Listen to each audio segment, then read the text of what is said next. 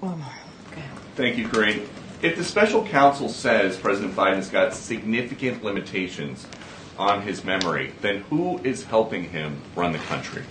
The President of the United States runs the country. The Commander-in-Chief runs the country. How can he be trusted with the nuclear codes if, I get that you're saying that nobody in the building would say that he's got an issue with his memory, but just a little part of what we get to see, he has made mistake after mistake after mistake after mistake on camera this week. So I'm going to be very clear here. The reality is that report, that part of the report, does not live in reality. It just doesn't. So the special counsel is lying about the president's memory. It was gratuitous. You heard from Ian Sams, my colleague. It is unacceptable, and it does not live in reality. That is just the facts. And look, it is a closed case. That is what the special counsel said.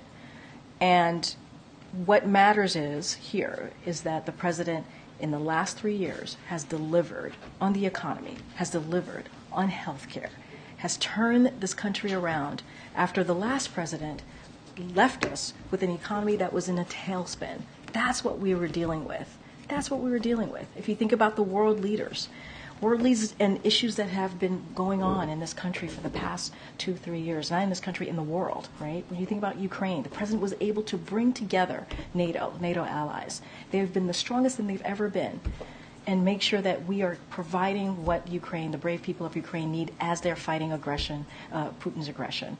And that is what this president has been able to do. His experience as former senator, as former vice president, and now president, has gotten us to a place where we've been able to turn things around in a way that we meet the needs of the American people, whether it's domestic issues or national security issues. And that is what matters. That part of the report does not live in reality. Bye, everybody. Have a great weekend.